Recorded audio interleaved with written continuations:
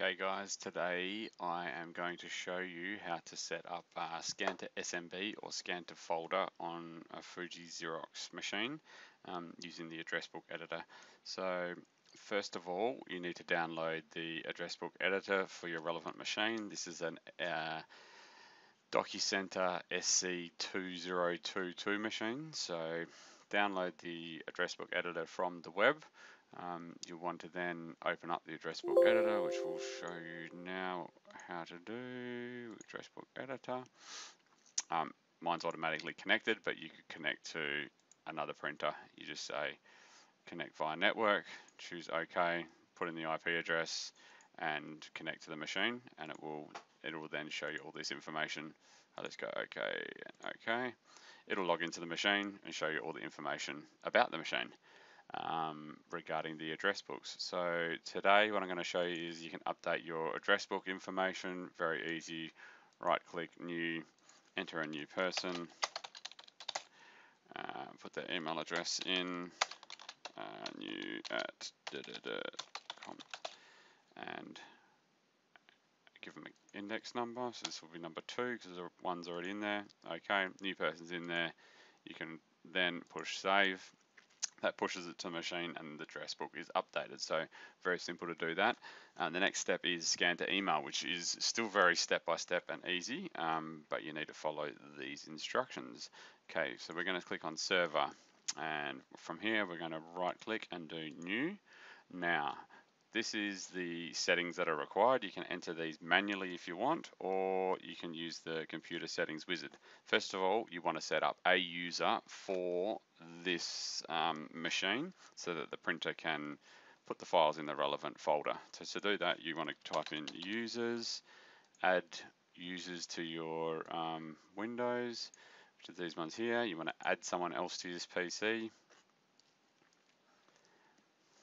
If you know your user details, you can put them in there, but often it doesn't work. So just create a new user for the printer. You do not have the person's sign-in information. You're not using Microsoft, so add a user without a Microsoft account. This one's a Fuji, so let's call the user Fuji.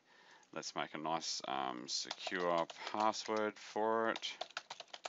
You're always going to have to do a couple of security questions. And then next.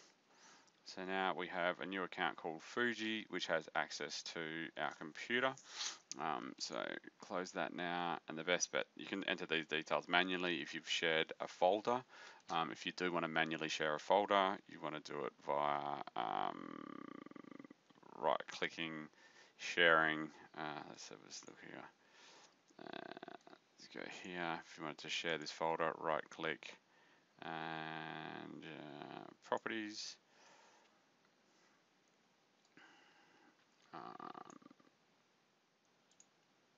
Right click, properties, sharing, advanced sharing. You want to share this folder, do the permissions, click that, add everyone to it, so everyone, and do OK. It's already in everyone. Give them full access. OK. OK. And there's your network path of the share that you've done, and it's got full administrator access. So that's how you share the folder manually, but let's do it using the template because it's much easier. So wizard, yes. Now we're going to create the folder. So it'll be C drive. You put it on your desktop, put it wherever you want. Scans. Next, the login name that we just created in.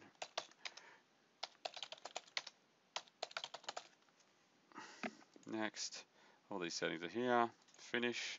It adds in everything for you automatically, which is beautiful. Press OK. Give it a name actually. So this is Fuji Scans. Okay. So now it's going to add this Fuji Scans to the printer. It's not added yet because it's in yellow. So let's push the save button. It pushes it to the machine. And as simple as that, guys, you've got your scan to folder set up on a Fuji device. Thanks for your time today. Bye.